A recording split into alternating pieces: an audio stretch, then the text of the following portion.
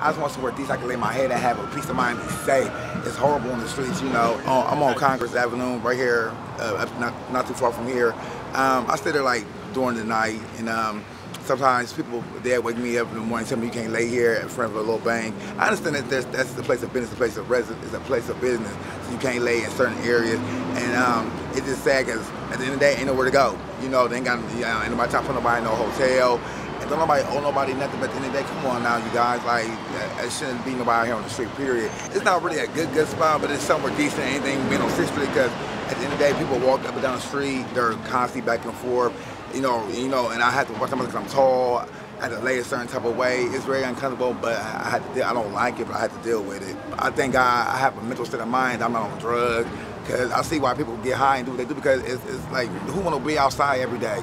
Dealing with, you know, ain't nothing like being in your own place and having peace of mind. I don't get that no more, and it's horrible. It's like purity hell to me. Yeah. It's like, you really have to like protest.